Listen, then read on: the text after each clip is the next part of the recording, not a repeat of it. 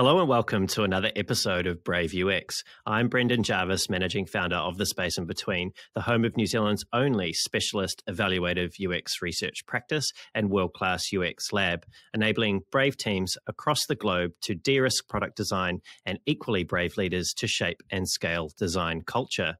Here on Brave UX, though, it's my job to help you to put the pieces of the product puzzle together. I do that by unpacking the stories, learnings, and expert advice of world-class UX, design, and product management professionals. My guest today is Lisa Maria Marquis. Lisa is the principal of The Future is Like Pie, an independent information architecture and content strategy consultancy that's on a mission to make it easier for people to find, understand, and act on information on the web. And while that's an admirable mission, it doesn't really tell the full story. Lisa's underlying goal is a bit bolder. She is, in fact, hell-bent on helping others to build digital experiences that empower users to make informed decisions, advocate for themselves and their communities, and change the world. Now that is a goal. And to achieve that goal, Lisa regularly works with well-known agencies such as Happy Cog and Brain Traffic. She also works directly with organizations such as Autodesk, the University of California, and Egghead.io, to name a few. Lisa is the author of Everyday Information Architecture, an amazing book that shows you how to leverage the principles and practices of IA in order to craft more thoughtful, intentional, and effective digital spaces. On the topic of books, when Lisa's not helping her clients to create more empowering user experiences, she's the managing editor of A Book Apart, a highly respected publisher of professional books for designers, developers, and content creators. Full of energy, big ideas, and purpose, it's my great pleasure to have Lisa here with me on Brave UX. Lisa, welcome to the show. Thank you so much for having me on, and I apologize for sneezing in the middle of that amazing introduction. You sounded so professional and polished, and then I'm sitting there sneezing into the microphone. Well done. Off to a great start. Thank you, seriously. Thank you so much for having me. It's great to have you here, and I'll toss up when I'm speaking to my editor afterwards whether or not we leave the sneeze in there or not. You have to, because now I've mentioned it. Now I've put a lampshade on it. We have to keep it. Lisa, there's something when I was doing my research for today that I was incredibly curious about. You might even think me slightly nosy, and that is the story behind your LinkedIn and Twitter handle, which is Red Sesame. What's the story there? Actually, surprisingly, a pretty straightforward story, which is it is the official color of a Shiba Inu dog. That's it. That's it. End of story. I have a Shiba Inu. I had a Shiba Inu before as well. This is my second Shiba. My first Shiba, his name was Nomad, and I got him in 2005. And at the time, this was before Doge. This was before Shibas had taken over the internet. No one knew what that dog was. I'd never heard of the breed, and I absolutely fell in love with it. And I particularly was taken with the fact that the coloring pattern, according to the American Kennel Club, was red sesame. I thought it was just a really clever way of describing a sort of like orange, red, brown, black mix in this particular breed patterning. And I just thought it was cool. And I loved my dog. And I was like, this is going to be my name. And so it is my handle anywhere I can get it on any social platform. It is how you can find me on Instagram. It's on Twitter. It's I don't know. so it's not very exciting. Well, it's fairly exciting. And if you want to find Lisa, you know where and how to find her now. Red Sesame, don't forget Sesame. It. Now, there's another interesting, well, I suppose this is a phrase rather than a word that I discovered in researching for today, and that was the name of your personal website and consultancy, which is The Future is Like Pie. The Future is Like Pie. Yeah, and I was thinking about this. I was like, is this some sort of math joke that I'm just not smart enough to understand? Like, what's the story there? Do you know, I almost wish it was, because I also feel like it's some sort of math joke that I'm not smart enough to understand, which is partially why I chose it. So the story behind that is that I actually, my career's been creative, like most people's. And before I was an information architect and content strategist, I actually started my career in academia. So I started out teaching. I particularly love to teach introductory writing courses in university settings, which is a course that a lot of instructors hate because students hate them. Students hate showing up and their first year of school, they're being told, okay, now go take this very basic intro to writing class. But frankly, a lot of students need a class like that because there's a lot they're trying to pack into the first 12 years of their education. So how to write a college paper is not necessarily included in that education. So they sort of show up and need to get a crash course in using university libraries and making citations and writing words good. So I loved teaching that course because this actually dovetails, I think, with my interests now. It really was about helping people improve their communication skills. It really was about giving students the tools to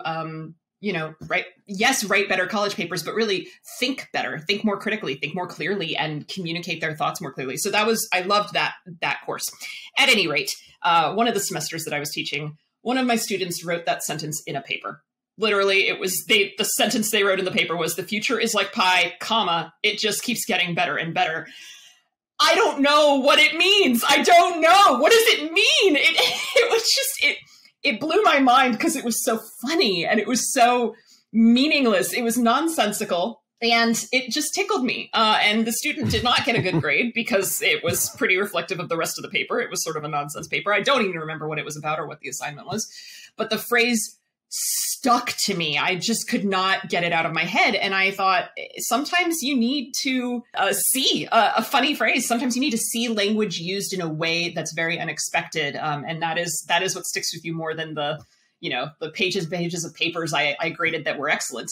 I don't remember those, but boy, do I remember that one student's one sentence. So why not adopt it for my entire business? Why not? Hopefully that student never tracks you down and requests some royalties.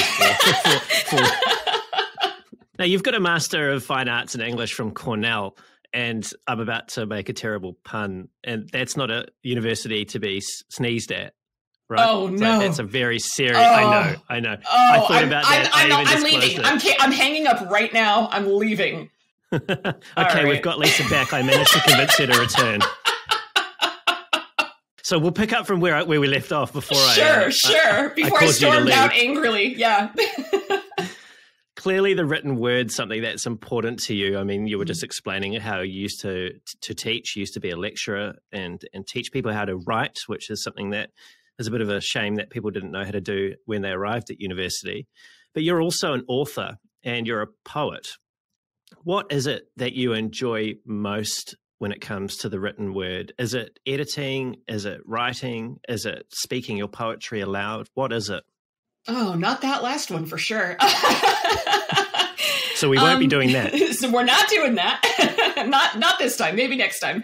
That's such a great question. I mean, there's this knee-jerk reaction to say, oh, but I love writing. I love every aspect of it. And then there's simultaneously the other knee-jerk reaction is I hate writing. Oh God, everything about it is awful. And somehow both of those exist in me at the same time, which is probably true of a lot of folks. I came to love writing through poetry. That is what I was always drawn to throughout my childhood, throughout my teen years, throughout my 20s. I loved finding ways to use language to convey an emotion and to convey an emotion in a way that surprised people and yet resonated with them at the same time. I really loved finding turns of phrase and ways of juxtaposing words that we don't normally see in everyday language, trying to find really unusual and interesting ways of expressing universal feelings, things that we all knew. No one writes new things really ever, right? We write the same stories. We love the same stories. We like to read the same stories. We are often writing the same plots over and over in novels. We are often writing many of the same observations, but we're always doing it in different ways. We're always coming up with new ways of saying something old. And I think that is a really interesting challenge when it comes to writing. I love that aspect of it. So poetry was a really good way to really drill down on those particular aspects while also still paying attention to how you communicate to a reader, how you take other people's interests into consideration as you're writing. Poetry is, a lot of people dislike poetry because it's art because it's kind of arm's length. You know, we don't always know how to approach it because sometimes it is written in ways that do seem kind of inscrutable or are confusing or feel like they keep the reader out. I think there's many different kinds of poetry. I think there is a kind of poetry for every reader out there. I think it is silly, I will say, to dismiss poetry as a genre, to say it's not for me. It's like saying I don't like music or I don't like, you know, like what there are certain kinds of music everyone hates. There are certain kinds of music everyone has their thing. And it's the same with poetry. So I think there are poems that definitely keep readers out, and I don't like those as much. I like poems that invite the reader in and think about how to communicate these ideas or these feelings to a reader. So that's what I like about poetry. Now, somehow through that, I found my way to writing prose and nonfiction and writing a book about information architecture. I don't quite know how that happened. It seems accidental in some ways, like I tripped and fell into this manuscript. But when it comes to writing prose, I will say I do hate that. I do dislike it. I don't like writing in the sense that it's hard. I am working on another book right now, so clearly I don't actually hate it, or I wouldn't still be doing it. I'm just saying that I hate it because it's sort of a slog. But I really love editing. That's my favorite thing because I was going to ask you about that actually. Yeah, please. Well, tell me. Finish your thoughts. Sorry, please. What is it that you love about it? Well, editing to me is much easier than writing because writing, you have to generate something from the blank page. Editing, there's already something there to work with. And I like having something to work with because if I've got the words there, I know how to rearrange them. I know how to replace them. I know how to strengthen them. I know how to reorder them. But if you're looking at the blank page, that's just like, oh, now I got to generate something from scratch, from nothingness, from thin air. That's, again, a lot of pressure. So editing's where it's at. Well, let's talk about editing. What is it like editing books of other practitioners in the field that you respect, like Erica Hall and Dan Brown? It's delightful. It's intimidating, sure. Dan Brown was one of the first books I edited when I started editing with A Book Apart many years ago, and it was very intimidating to be like, but Dan Brown? And Erica Hall also, that's a great person to call out. I love working with all of our authors. They are all just like really fantastic people, and I particularly love that A Book Apart works with such a range of types of authors. It's sometimes it is like these big, impressive, fancy, intimidating people like Erica Hall. And other times it's someone you've never heard of before. And this is their first book. This is their first time doing putting their ideas out publicly, and everyone in between. So it's really wonderful to experience that kind of range and to see that different people bring such different things to their books. Like different authors have different strengths and they have different weaknesses. And so sometimes it's surprising to see what one person struggles with that the next author has absolutely no problem with, but they struggle with something else that the previous author didn't. So every author's a little bit different. And it's really fun to sort of figure out what is it that this person is particularly good at and how can we lean into that? How can I help make them even better at that thing? And how can I help them improve at the things they aren't as strong in? How can we make this book into, this is what I always tell people, we're trying to make the book into the best possible version of itself that it can be. We're not trying to take someone's book and turn it into a different book. We're not trying to take an idea and fit it into, the A Book Apart mold. Sure, we have a way of doing things. Every publisher does. But we want to start with a book where the core idea already kind of aligns with our values and the way we're moving as a publisher. So that's one of the exciting things to me with editing other people is getting to see this kind of variety, getting to see these different skills and ideas, getting to help people shape ideas that become so important to the industry. Putting out, for instance, Conversational Design by Erica Hall, that book broke some ground and no one else has written a book that touches on this subject in quite the same way since then. And so to see these books start from bad first drafts, right? Everyone writes a bad first draft. Everyone writes a bad first draft. To see it in that bad first draft and then later realize, my God, people are like quoting this. This is the book. This is the tome on this particular topic is really cool. I love editing. It's fantastic. Yeah, and you play an active role in that as the editor. Before we move on to IA, I wanted to ask you, how do you know when a book is ready to send to the printer? How do you know? When is it ready to press that button? When are you ready? Gosh, I phrased that terribly. Let me start again. When do you know if an author is ready to send their book to be published?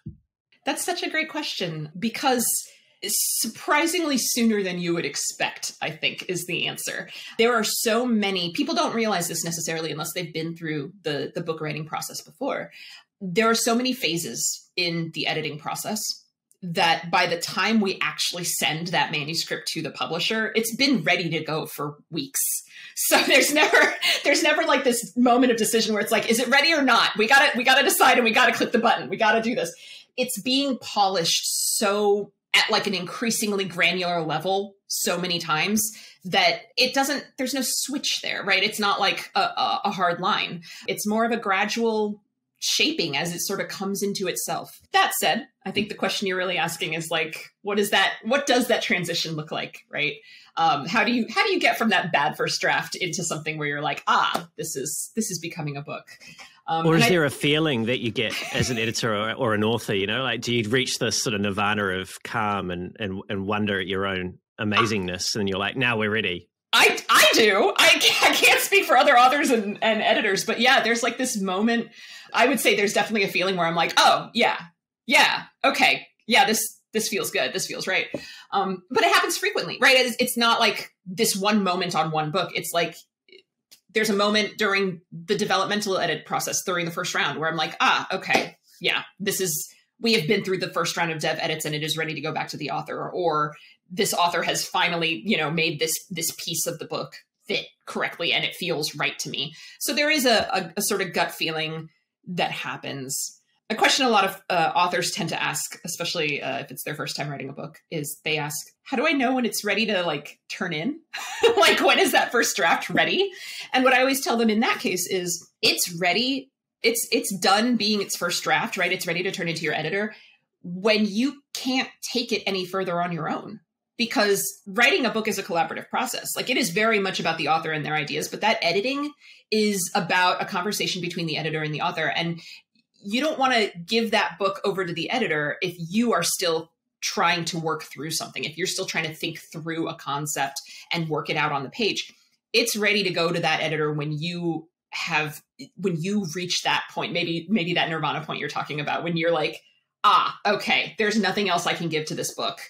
Someone else needs to carry it a few more steps. And of course, as soon as you do that, the moment you send it to the editor, you're going to realize, oh, shoot, there were all these other things I wanted to do. There was this other problem I never resolved, and there was this paragraph I forgot to add, and et cetera. But you look for that moment where you're ready to get feedback, where you're ready to take someone else's perspective and add it to your own and sort of commingle with those ideas. And writing strikes me and editing strikes me as a process of a lot of critical thinking that goes into it. And you're an information architect as well, and content strategist. And as I mentioned in your introduction, that you've worked for some quite amazing organizations, a couple that I didn't mention, for example, are Carnegie Mellon University and the Associated Press. When you are engaged by these organizations to come and help them with their information architecture and content strategy, generally speaking, how sure are they about the problem that they have, their perceived problem, by the time that you arrive? Oh, good question. With a varying answer. I think I have definitely worked with some clients who definitely knew the problem that they were facing and absolutely understood what they needed, and they just needed, more hands on deck, or they just needed someone else from outside the organization to come in and say exactly what they were saying. But I would say the majority of folks I work with don't necessarily know the problem they are dealing with, and part of the engagement is helping them to articulate what it is that they are trying to solve for. And it's very different depending on, if I'm hired to work on a website redesign project, that's a pretty clear, what the problem is. We need a new website. Great. Cut and dry. But the stuff that comes up while you're working on it, those are the problems they weren't necessarily articulating, or those are the problems that they didn't necessarily know were going to be problems. So when you run into issues like, well, we need this website redesign, but we don't have anyone to write the content. Well, that's a different problem. That's a completely different problem. Or, we need this website redesign, but, X stakeholder over on team Y is insisting on this thing happening and it's really not part of our thing. And, it becomes, when you get those problems that kind of spiral out into organizational messes, that happens sometimes. Yeah, and as the consultant in that relationship, how do you do that dance with your clients and the rest of the organization to help them to see what it is that needs to be done without them feeling threatened or, getting people offside that you actually need to collaborate with? Yeah, great question.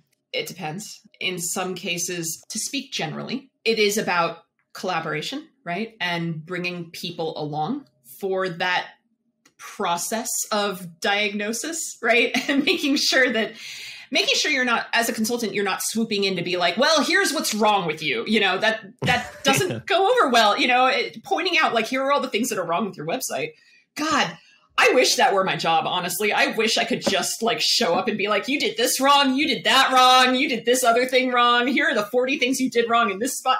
Because that's so fun, right? To just feel right all the time. Like, who doesn't want to do that? To just be like, oh, I know better than you and I am so smart.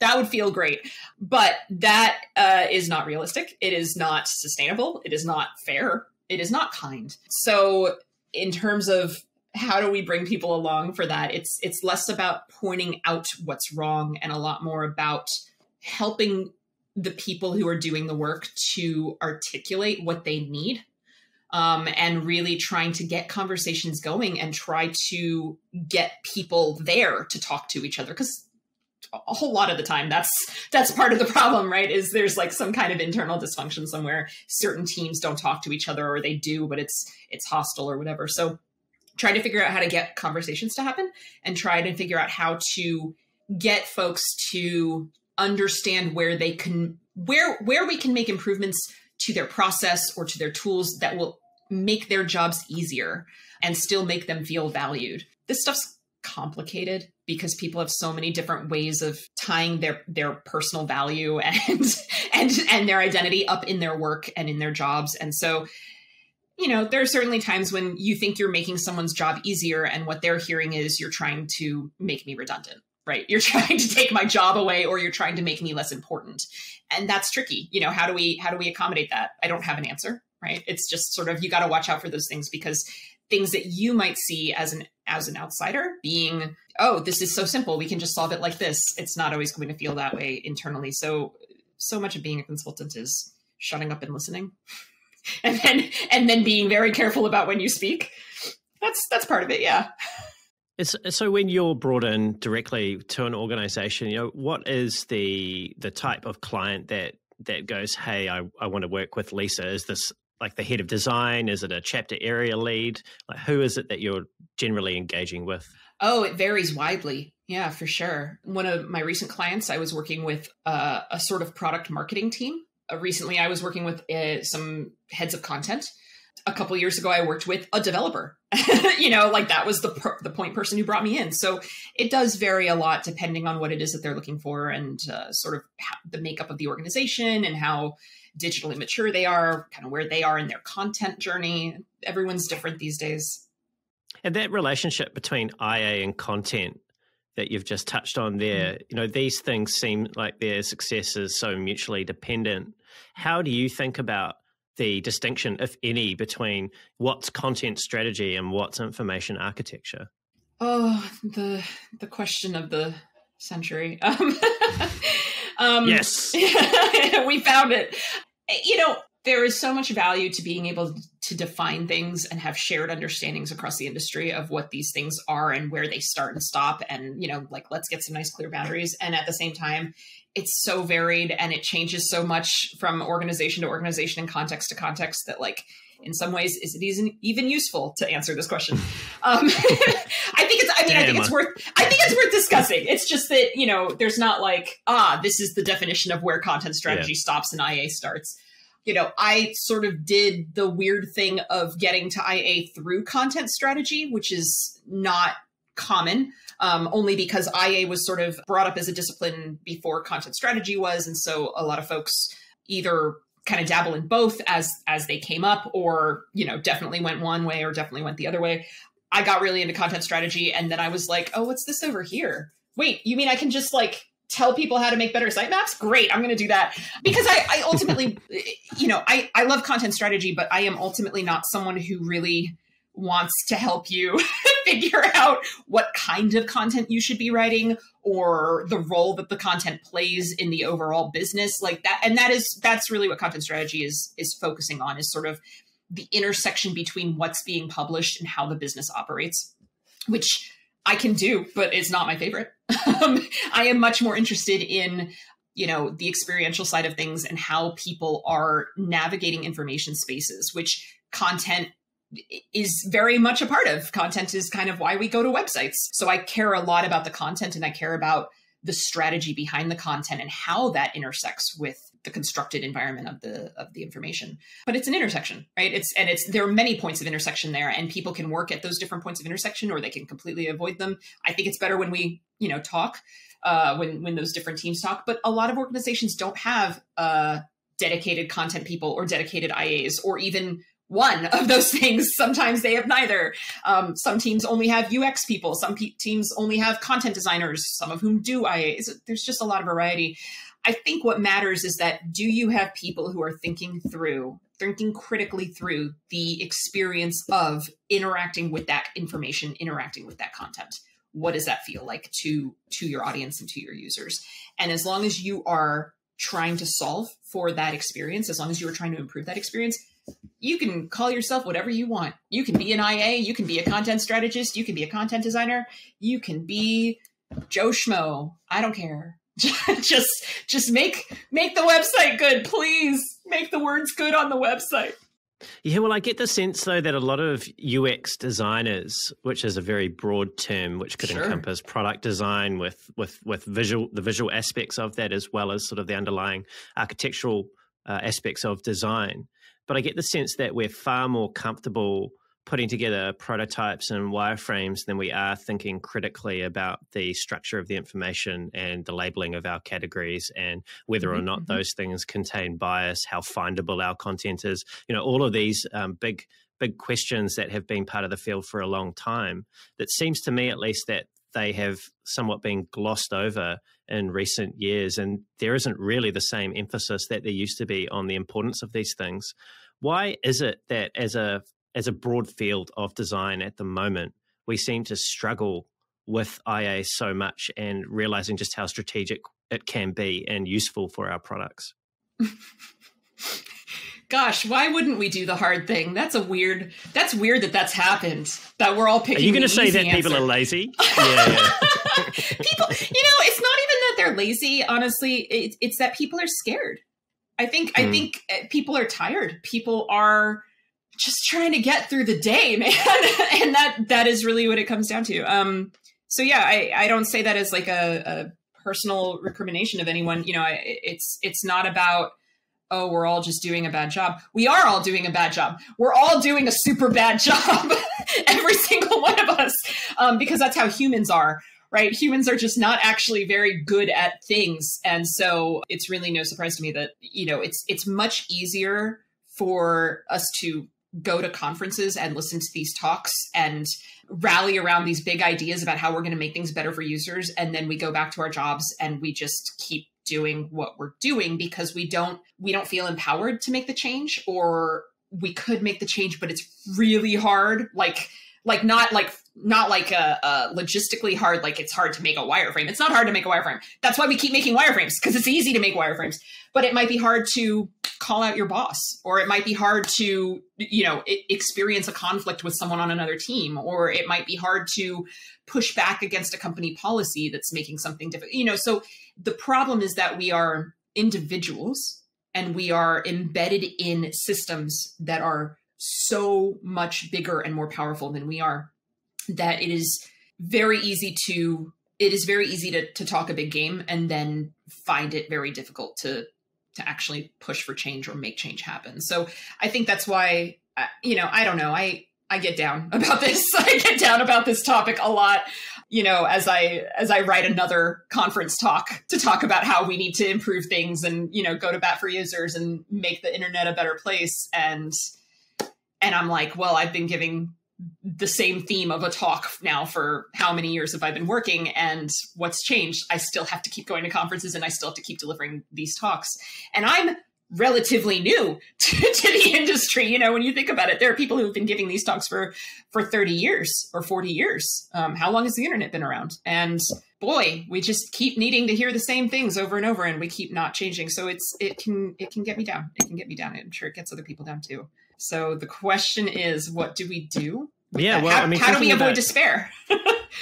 Yeah, well, like if we let's hold that despair there. That's a very real thing. Like let's not gloss over that. I definitely get that sense, and I get that sense from, you know, people that have been in the industry for longer than we have as well. You know, like I spoke with Peter Morville a few weeks back on the podcast, and he's feeling pretty down as well. And he sort of laid down the challenge to designers that we need to realize that we have power and that we are activists and we need to do something with that. So it's definitely echoed elsewhere. But you're someone that's quite comfortable in, at least outwardly, in your own shoes, having a voice, being brave, and not just saying things, but acting on that.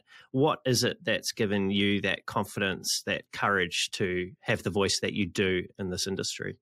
Oh, wow. I'm really honored by you saying that. Thank you. That's sort of taken me by surprise a bit, because I don't feel confident. And I don't feel particularly brave. I think what little bravery you're witnessing is actually just privilege. I think that I am in a position where I've suffered no repercussions for saying whatever I want, because I don't have an employer. I'm a consultant. So like, I don't have to worry about getting fired because I'm trying to unionize. I don't have to worry about getting fired because I said the wrong thing on Twitter. I don't have to worry about, you know, having something taken away from me because of what I'm saying on social media. And a lot of folks do. A lot of folks have that challenge. Or maybe they're not worried about getting fired, but, you know, work's just become harder for them. They're not getting as much, you know, they don't have as much leeway in what they're doing or whatever. So there are a lot of challenges that go into speaking up that I just don't have to encounter. So I'm lucky, I'm privileged. And that is, let's not mistake privilege for bravery, right? Bravery would be if I am sacrificing something to speak up, and I'm not sure that I am. So I don't know. That's something to think about too. Yeah, it most definitely is. That's given me a lot to think about, actually. Well, I mean, this will bring us to something that I know that from listening to your current conference talk, that what I perceive to be your bravery shone through really strongly. And this is to do with categorization. And like, we're going to go deep here, people. So settle in, get comfortable. Buckle up, Buttercup. Here we go. What I am trying to find here is this reference to this gentleman's name, and it's Walter Ashby Plecker. Just in case anyone was under any illusions that the choices that we make on a daily basis in design about the categories and the labels that we use in our information architecture can have wide-ranging consequences. Lisa, tell us, who was Walter Ashby Plecker, and what choices about categories did he make, and what were the impacts of those choices? Oh, dude sucks. Walter Plecker. Walter Plecker is a dead American racist. And he was around in the early half of the 20th century. He was a bureaucrat, and he was responsible in the state of Virginia, Commonwealth of Virginia. Sorry, it's not a state, it's a Commonwealth. I grew up in Virginia, so I know this. He was responsible for changing the state's census categories for race. So whatever categories for race existed before, he flattened them. There were only two racial categories on the Virginia census after Walter Plecker got a hold of it: white and black. That was it. That was it. Those were the only options you could possibly be. And in order to qualify as white in that category, it had to be like, it was really a very specific kind of, basically white Anglo-Saxon Protestant. Like you were basically a British descendant, and that was it. And literally everything else got thrown into the other bucket. And so this had so many effects on, like, just absolutely upended lives, really, really hurt people for a long, long time as a result of this decision. A couple of things that came out of this. One, anyone who was in the Black category could not access most public services all of a sudden. This was in the 1920s, just to clarify, 1920s. So not that long ago, right? Not that long ago. 100 years ago. 100 years ago. And continued for several decades, so less than 100 years ago. And so they couldn't access certain social services, could not go to the same schools that they were going to before. People could not get married to someone from another race. So all of a sudden, people who were married, if they fell into different categories, their marriage was annulled. Like the state was just like, just kidding, you're not actually married. Just kidding, you can't actually live together. Just kidding, you can't parent your children anymore. People who were of other ethnic backgrounds no longer could even claim those ethnic backgrounds. So if you were an indigenous person in Virginia, you weren't indigenous anymore. All of a sudden you were labeled Black. That was it. That was the category you got. And so as a result, another result was people who were part of the first families of Virginia, the original inhabitants of Virginia, just no longer had any kind of indigenous claims, no longer had any kind of tribal rights. The state did not recognize them being who they were. And so that meant we just have these domino effects here. Because of that, decades went by where they had no records. There was nothing on there, no government documentation that could tie them back to who they were. And here's the best part. We didn't undo this until 2016, right? So, or whatever year it was, I forget. It's in my book. I think it was 2016. Pretty recently, pretty friggin' recently, a couple of years ago, Congress, the actual Congress of the United States had to undo this. And everyone who's a descendant of the folks who this originally happened to, now they have to do all this extra bureaucratic work to try and prove their identities. So it just fucked up a lot of shit, okay? Like that is really on a massive scale. Yes, we're only talking about one state, but I'm positive this is not the only place where this happened. We're talking about one state, we're talking about one law, we're talking about one census, we're talking about one dude in one position in one government. And yet millions of people's lives completely changed in terms of their day-to-day quality of living, in terms of what their descendants have to deal with, in terms of who they are and how they prove that. I mean, maybe we don't think that that's that big of a deal if we are part of the majority population and we've never really had to worry about using government documentation to prove who we are. But if you don't have government documentation to prove who you are nothing. You are no one from the government's perspective, from how you can move through the world, because our identities, our bodies, are political entities.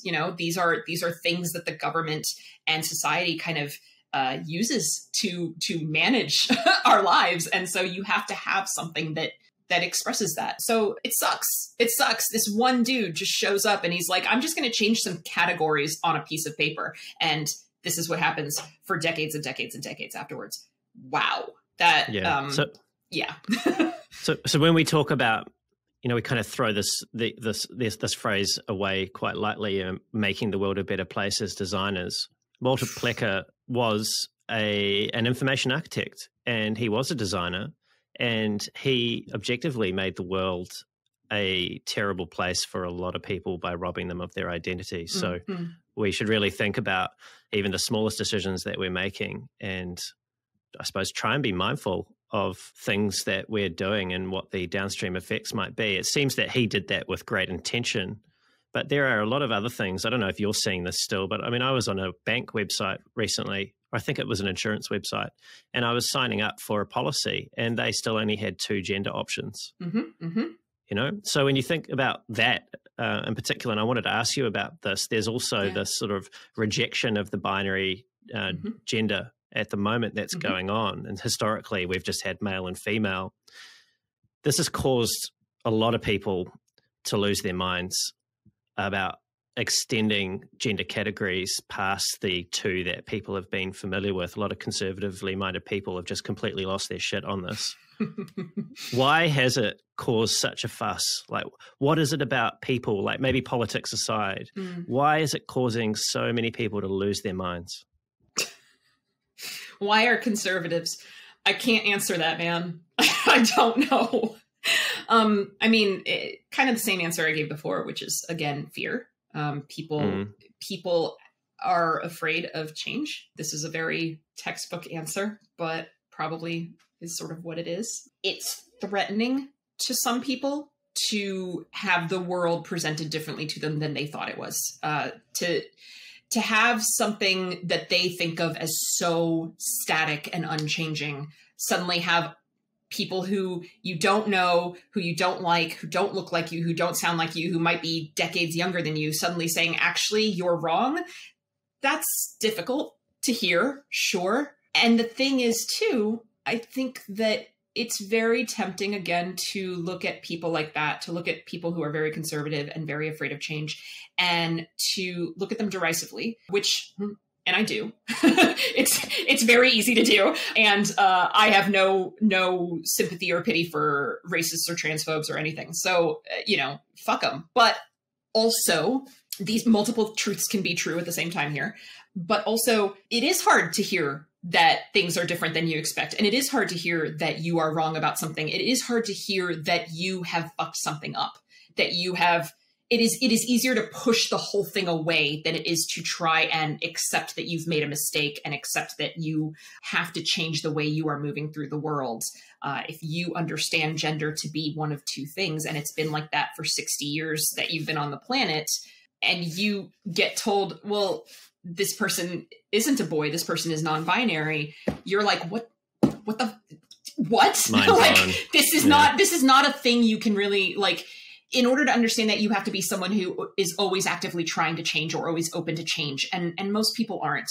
So I just try to, while I don't have sympathy or love for people who are reactionary that way, I also do try to understand where they're coming from and try to figure out how can we maybe change the way we approach things. And that's not for everyone to do. That's for someone like me to do because I have privilege and I am safe and I can do that. So I am comfortable trying to think about it. But here's another thing I want to say about it. I'm going to try to like make a connection here. I think we all do this a little bit. We are all conservative in something. We all have a reaction to something but no, that's not how I understand the world. That's not, we might think we are very progressive and liberal and open to change in all of this, but like there's always going to be something. And I'm going to give you an example that literally just happened to me this past week. Okay. Which is, I saw an article, fairly recent. I forget when it came out, fairly recent. I think it was on Vox. I saw an article that was talking about the suburban family tradition of apple picking. I assume people apple pick in New Zealand. I don't know. But you go apple picking, right? I assume so. Yeah. I've not done it, but I assume there's someone here that does. In the fall, you and your family get in your minivan and you drive out to a farm and you pick some apples and you buy them and you take them home and now you have a bunch of apples and it's like a fun fall tradition. And it is a tradition that I grew up with. My family went to the apple orchard every fall. I freaking loved it. It was one of my favorite things to do. To this day, I love fall. I love autumn. It is one of my favorite seasons and that is one of my favorite activities. This article was talking about how actually apple picking is agritourism, and that it erases the labor of immigrants, and that it is sort of like, it's class warfare, basically.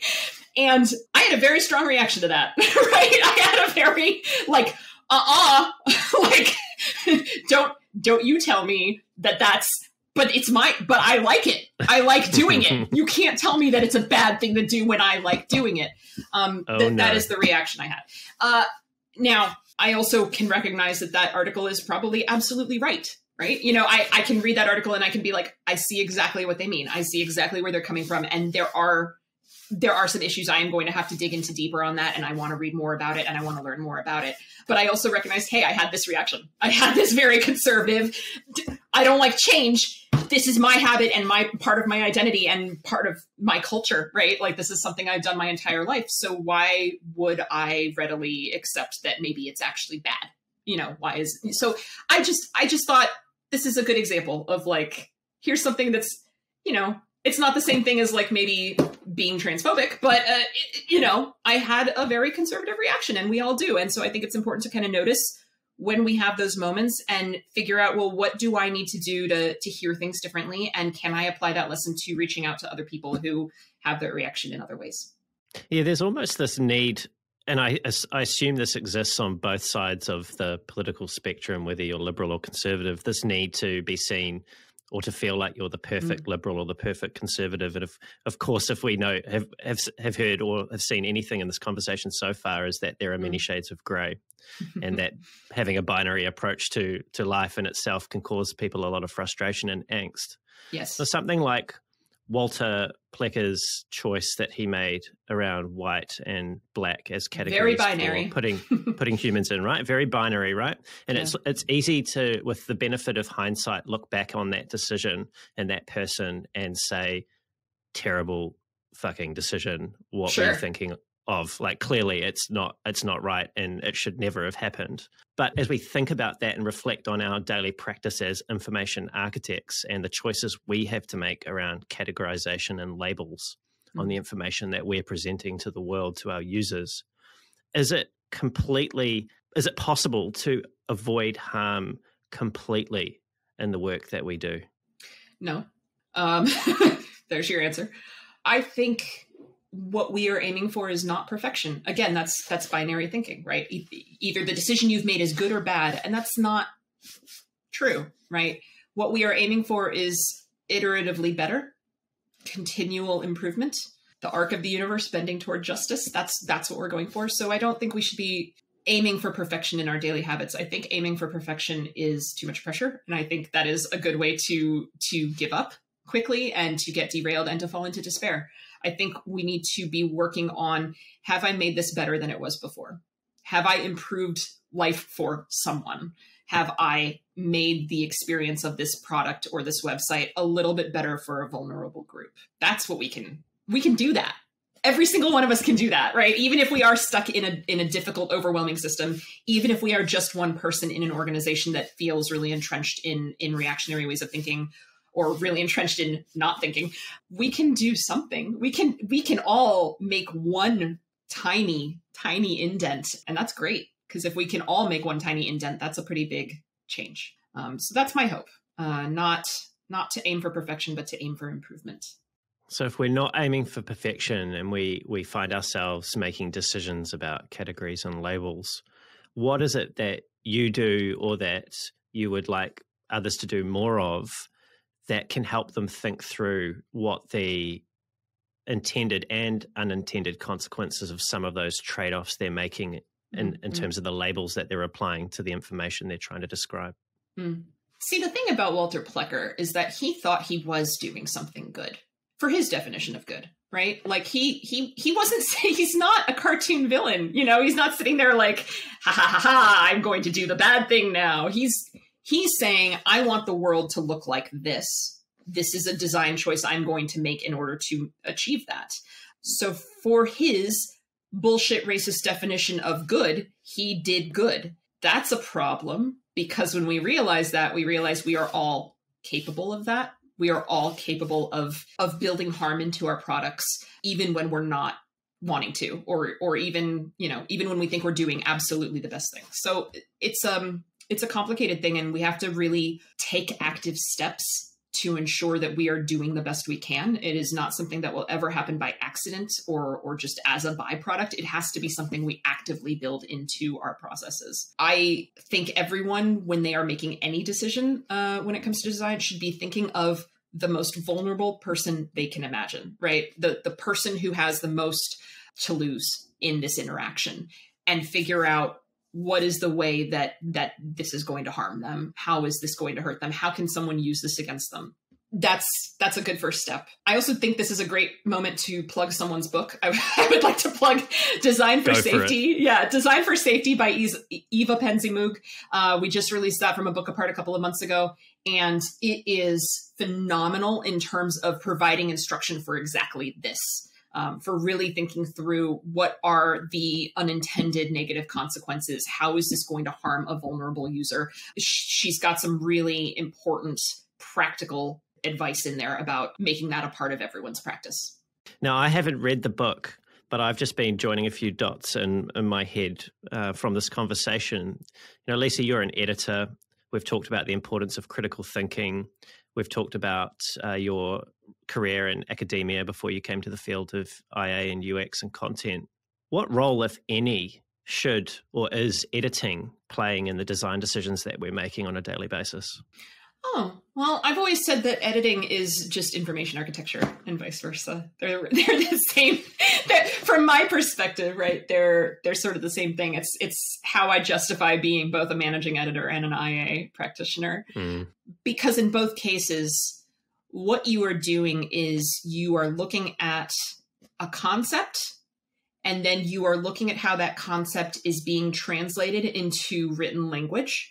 And then you are looking at the effect of that written language on an external user or reader, right? So it's the exact same process in both cases. It's just that one of them is working with one individual author through the process of writing a book, and the other is working with teams of people through the process of building a website or building an experience or a product. But while the contexts are a little different, the critical thinking is kind of the same, right? The steps we take to work through that. So, there's a lot in common there. The tactics are different. The recommendations end up being, the actual, we're both are going to involve like word choice. Both are going to involve tone and voice, but making a sitemap is very different than making a book outline. So there are some differences, but it's very much the same way of thinking. And it seems that critical thinking that's inherent in both of those tasks is the consideration, not just of the immediate decision, but of the impact of that decision on the people that we're creating things for. I want to play devil's advocate here, which could be dangerous. Uh-oh. Yeah, I know. I kind of pre-warned you that I might do this before we hit record, right? So this is kind of just an interesting intellectual exercise, I feel anyway. You be the judge of that. So if we take this notion of doing no harm through our work as designers, and we apply that to the context of creating information architecture, and we take a liberal lens to whatever that may mean, right? I know I'm using big terms here and throwing them around, but say we take a liberally minded lens to how our IA should be framed, but our audience is predominantly conservatively minded. Are we doing our users harm?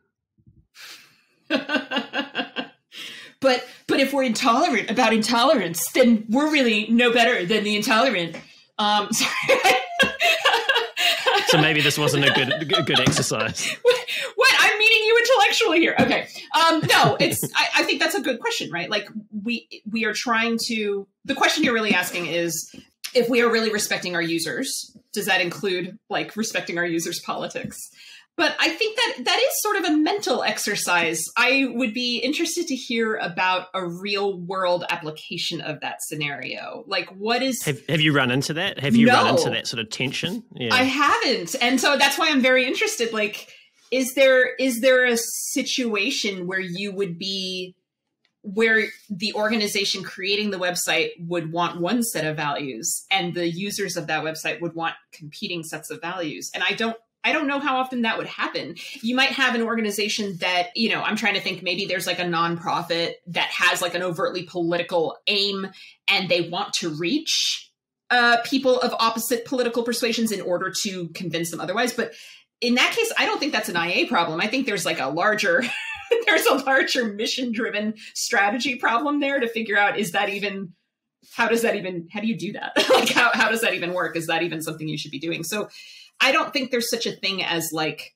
my users are conservative, but I'm going to like sneak in some like pro-abortion stuff into the sitemap. Like I don't think that happens. I'm not trying to like undermine your question. I'm just curious about like, can we think of like a real world application where that would be the case? I think there are maybe situations where maybe if you're dealing with something that's not overtly political on a website, you're dealing with some information that maybe is, okay, let me try to think here. How about this? Government websites, right? Government websites, because governments have to serve everyone. They have to serve everyone. They cannot serve just liberals or just conservatives. So your website there has to include everyone. And yet everything we do is political. So your choices of labels, your categories, your sitemap, your navigation, all of this is going to somehow come out politically. I can imagine there being some tension there, right? Like maybe you're making a website for, I don't want to like stick my foot in my mouth because I haven't worked on any government websites before, but I'm trying to think if you're making a website for food stamps or something where maybe some conservative users would be upset with phrasing things a certain way or writing about things a certain way. But I think in those cases, you have to do your best to to write, your users in that case should be the people you're trying to help. Your users need to be the vulnerable group, right? The people who are trying to get the food stamps or whatever it is. You can't be worrying about the critics from the other side of the political aisle who are going to be upset with the way you phrase something. If that is who you are trying to support and trying to reach, I guess that I would love to hear from someone who's dealt with that. If they have experienced that tension, I would really like to hear about it. Well, if anybody has experienced that tension, please leave a comment on the video. We would be interested to hear what that was like. I would really like to. Yeah. I mean, because if we talk about our role, a potential role for design as agitating and being an activist for things that are, again, this is like highly skewed, right? But things that have a positive impact for most people in the world, then there is that sort of question that I think we all have to ask ourselves, which is, it could be even a really small thing. What's the smallest thing I can do here to help to make that happen and bring that to bear? Now, you've said, and I'm going to quote you now, that categorization has political and financial impacts because it has social impacts. When we label something, when we categorize something, when we group things together, we are making a statement on how we see those concepts. It also tells your users how you see them. And that was from your talk, Categories and Consequences. And you gave an example in that talk that I thought was appropriate to bring up now, because it sort of seemed to me to be unintentional, but it was of a bike website that had made a questionable choice about its use of categories. What was that choice? So I don't have that example in front of me, so I don't want to misquote it, but I believe there was a division of types of bikes, and we had things like off-road bikes and dirt bikes and women's bikes, so that clearly this company, the implication being that this company feels that bikes are for men, except when they're not. Regular bikes are for men, but only a certain kind of bike is for women. Women are a kind of bike, essentially, in this hierarchy of terms. And they don't go off-road. They do not go off-road. They do not have any other purpose. They are only for women to ride. That is it. I mean, it's which is like insulting and offensive and weird, honestly, that you would think of your product that way, that you would think of having this range of types of products and then just like limiting it to limiting 50% of the population in the world to one category and the other 50% to these 10 categories. Why would you? That just seems like a bad business decision. Well, it just seems that they weren't thinking, really, were they? Or was it intentional? I mean, I suppose we don't know, but it just seemed to be. They probably weren't thinking. They probably did not sit down to say, how can we alienate 50% of the population? That is probably not the design decision they made. They weren't thinking, but this goes back to what I said a few minutes ago about how we do need to make sure that this kind of critical thinking is built into our process. We cannot just assume that because we are well-intentioned or we are good people, that the goodness is going to come out in the design, the goodness is going to come out in the IA, because it's not. We're going to make women's bikes a category, and that's how that's going to go. Yeah. And how much of this is going to persist, this decision-making that we see evident in the experiences companies and organizations put out there like this? How much of this is going to persist until we have greater diversity represented at the leadership level and all throughout the organizations that we all work for and in? Yeah, I think that diversity within these organizations is incredibly important and absolutely is one of the many things that need to happen. Of course, it's never just one thing. It's never, there's never just one cause. There's never just one problem. There's never just one solution. It's always multiple of everything. So diversity is absolutely sorely needed. Inclusion is a larger effort that goes into that as well, because certainly we have seen products come out of teams that were perfectly diverse, but not inclusive. So if your team has lots of representation, but that representation isn't being listened to or isn't being empowered or is being talked over or interrupted or talked down to or dismissed, like, then that's not inclusive. And those voices, those perspectives, that diversity isn't actually going to make it to the final product. So diversity is part of it. Inclusion is part of it. Changing some systems, like some larger systems, getting stronger leadership, making sure people aren't afraid to speak up, empowering people to protect themselves and to therefore be able to work. Because part of it is, if you, going back to the very beginning of our conversation, if you are worried for your job, if you have insecurity around your role and your job, you can't empower users because you yourself are not empowered. If you are afraid that speaking up or making a change is going to impact you negatively at work, that's it. You can only look out for yourself. You cannot look out for a larger community. You cannot look out for your users. So part of making people feel more secure in their jobs means dismantling capitalism. It means unionizing. It means changing some of our social systems so that we have more security outside of our jobs. So there are larger systems that also have to be incorporated into this. We need more stronger leadership in governments. We need stronger leadership locally. It's all connected, which I hope comes across as hopeful and not overwhelming, right? Because it's like, oh God, I have to start thinking about government and mayoral elections. Yeah, sure. But it also means that there are many, many pieces. And so that's why, again, if you can make one change, if you can move one tiny piece, that is contributing to this larger upflow that we need to see. I think that's a really important thing for people to have a think about.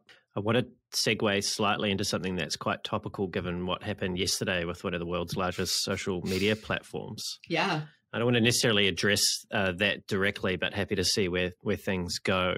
It was based off something else that I heard you say, and I'm just going to paraphrase now, which was that we, as people, most of us are fairly reluctant to self-identify in a group setting, especially when it comes to things like citizenship status, religious beliefs, marital status, health conditions, things like that. Mm-hmm. Yet we seem to face no discomfort when handing over that sort of information online and repeatedly to corporations and to government departments that we know very little about and about their intentions for that information that we're giving them.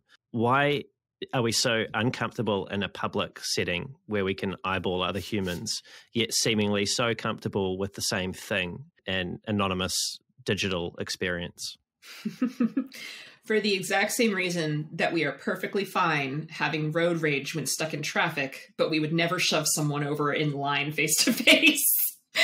You know? Well, you say that, but someone in New Zealand just a few days ago was something happened. It was a road rage incident, and that the person was murdered with an axe. Oh my God. What? An axe? I know, in New Zealand. And yeah, with an axe, 2 gang members got out and murdered that person. And it's kind of shocked the country, to be honest. Okay. So anyway, I don't know why I brought that up, but you think there you go. Just be careful, people. This was not the metaphor I meant to bring up then. But no, I mean, it's anonymity, right? Versus known context. So it is just shockingly easy to throw ourselves into the void of the internet where no one knows who we are. No one knows if we're a dog, versus face to face in a room full of people who you can see, who can see you. Suddenly we become a lot more guarded with our information. You know, we don't even think about really the information that is out there about ourselves. Full disclosure, you did a bunch of research on me before we started this call and said things back to me about myself that I knowingly put out on the internet that I forgot, I guess. Not forgot, but like just it wasn't top of mind for, these are things people can find easily about me because I put them there on purpose for people to find out about me. So it's not top of mind for people. You know, like what you put out in your profiles on LinkedIn, on Facebook, or whatever, you forget. My Twitter handle right now, yes, it's my Twitter handle is @RedSesame, but my screen name is Ham Crystal in all caps. Why? Because it was a joke I saw somewhere and thought it was very funny, and it amused me. It made me laugh. But the other day, someone was like, "Why is your name Ham Crystal?" And I was like, "What? What? My name is what?" I'd forgotten, because I just don't I'm not looking at my Twitter screen all the time, so it just didn't occur to me. We forget what we put out on the internet. We forget what's publicly available. We don't know how much these companies know about us. We don't know how much the government knows about us. We don't know how much Facebook is selling to someone else about us. But, how much do I want my neighbor to know when I'm actually talking to them face to face? All of a sudden, it's very I would never introduce myself as Ham Crystal to someone in real life. So I don't know. Again, human nature, we're just funny about places where we feel like we're anonymous or safe somehow. Is it safety though? This is the thing that I'm wondering about as we're talking. Is this trust? Because I saw your Lens a Day episode with Dan Brown, and you picked trust as the lens for looking at IA, and it was a great conversation. I recommend people check that out. And that got me thinking about, so in design and IA, we're really trying to build trust with our users to feel comfortable and safe participating in whatever experience it is or product we're creating. But when it comes to the sort of mindlessly handing over our data, is it really trust that's underlying that? And if it's not, what do we do as IAs or designers to actually really make that a trusting or trustful relationship? I don't think it's trust when it comes to just oversharing on the internet. I think it's hubris, maybe. A combination of hubris and laziness. I think it's that we just feel protected in an anonymous setting, whether it's deserved or not, whether it's rational or not. The way that when we are in traffic, it's easier to honk our horn because we don't think people know who we are. It's like, have you ever, this has not happened to me, but I've heard of it happening to other people. Have you ever cut someone off or honked your horn and then at the next traffic light, you realize that it's someone and you feel bad about, I've heard of this happening, and it's all of a sudden we feel shame because I didn't know it was someone I knew. I would never have done that, because when we think it's someone we don't know and they don't know us, we react differently. It's the same thing with online trolls. If you're anonymous, if there is no identification there, it's very easy to sort of lash out because there are no repercussions. If no one knows who you are, there's no repercussions. Yeah, the social cost isn't there. Yeah. Social cost. So there was a second part to this statement. There was I had a second part to the answer, and it's gone now. So I was just curious, as IAs and designers, how do we go about actively building a safe and trusting relationship through the experiences we're creating with the people that we are creating them for? Yeah, I think that's the $1 million question, really. And I think it does vary case by case in terms of who your users are, what kind of marginalization they experience, what kind of company you are, what their browsing context is going to be like, what your goals are. So there's going to be a lot of variety there. But I think that being respectful, really treating users with respect for their time, respect for their identities. It's everything from little things like providing more than 2 gender options in a form, right?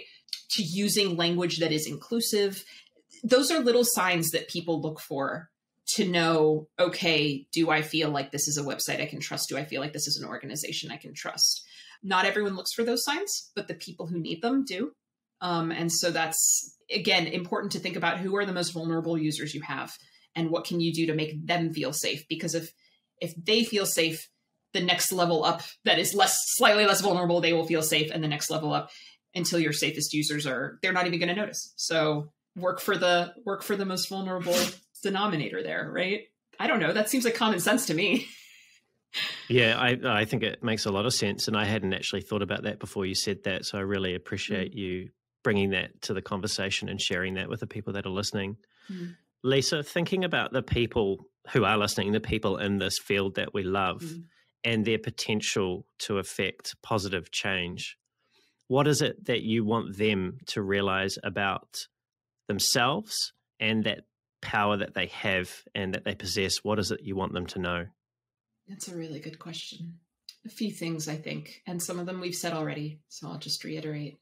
But one, they are more powerful than they realize, particularly if they maybe spend some time looking at what kind of power you do have, really interrogate that, interrogate your power, interrogate your privilege. If you feel secure in your job, if you are already in a union at your job, if you feel like you're in a position where there aren't going to be a lot of personal repercussions for speaking up, if you feel like if you're in a management position and you have direct reports, just examine that stuff. I'm not saying that means everyone in those positions has ultimate power. I'm just saying look for where you are protected so that you can operate within those circles a little more effectively. So realize that you might have more power than you maybe realize at first. And that worth doing what you can, even if it feels like nothing, even if it feels too small. Do something, because that one little thing might really matter to someone one day, in a way you might not even know or ever hear about, but like, do it anyway. And then I think the final thing is, especially when we're feeling alone, or especially when we're feeling like we don't have enough power, collaboration is really where this has to take us next. We have to band together, right? Like it is, we are all like these individuals in this system. It's collective action that's going to like make the furthest push and the biggest change. So if you are a designer in an organization that doesn't have a union, think about that. How do we start making that happen? If you are in an organization that doesn't actually align with your values, can you move to a different organization? Not everyone can, but if you can, maybe try putting, you're valuable, okay, is the thing. You are good at your job, and you are valuable, and you have talents and skills, and those talents and skills deserve to go to a company who deserves them. So like, if you are working for a less than great tech company right now, just know that there are a lot of other companies that also want to give you money for your work, and maybe go work for them instead. That's my suggestion. If you can. Golden handcuffs are a thing, and I understand that. So do what you can. Try some other places. Put your talents towards folks who deserve it, and try to just see what changes you can make to your internal workplace policies, see what changes you can make to your processes, your workflows. How can you improve things both for your colleagues and coworkers, as well as for your users? So that was way more than one thing. I just gave like 4 or 5 things, but they're all connected. They're all connected. They're all about increasing your power in ways that will benefit the larger whole, I think. So good luck, folks. I hope everyone spends a little time reflecting on that and reaches some new insights. I really like how you started that with a call to reflect on the power that you do have. I think that's a wonderful thing to give people to think about, and for people to have some time to look at what they can do with whatever that power may be. Lisa, this has been a great conversation. It's certainly given me many, many, many things to think about, and I'm sure it's blowing some minds in our audience as well in a good way. Thanks for so generously sharing those stories and insights with us today. Thank you so much for having me and giving me the opportunity to have this conversation. I really hope people take something positive from it, and I hope that we all go on to do some good. So thank you for the airtime. Yeah, you're most welcome, Lisa. It was my pleasure. If people want to find out more about you and what you're up to, what's the best way for them to do that?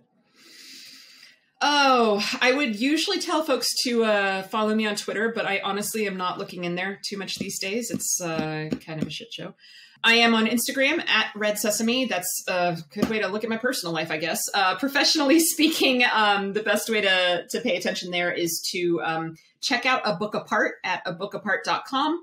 I'm the managing editor, and we are just trying really hard these days to put out books that are speaking to all of these values. Hey, if you're thinking about writing a book, please get in touch. We've got a new proposal system set up, so we'd love to hear from you, especially if you come from an underrepresented or marginalized group in tech. I've got a new book coming out next year called You Should Write a Book about that topic itself. So look forward to that as well. Oh, wonderful. Yeah, we'll have to get you back on when that's released. That'd be fantastic. Thanks, Lisa. And to everyone who's tuned in, it's been great having you here as well. Everything that we've covered, including where you can find Lisa, find A Book Apart, and all the wonderful things that we've mentioned will be in the show notes on YouTube. If you enjoyed the show and you want to hear more great conversations like this with world-class leaders in UX design and product management, don't forget to leave a review, subscribe to the podcast, and also tell someone else about it if you feel that they would get value from these wonderful conversations. If you want to reach out to me, my LinkedIn profile will be in the show notes as well, or you can just find me on LinkedIn by typing Brendan Jarvis in the search. There's also a link to The Space in Between on the YouTube notes, so that's thespaceinbetween.co.nz. And until next time, keep being brave.